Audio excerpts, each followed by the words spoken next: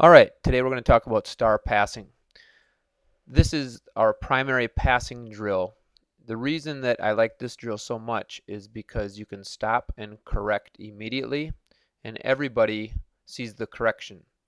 When you do two-line passing, you're working with just two players. Here you can work with the entire team. So it's really important that you stop and make corrections.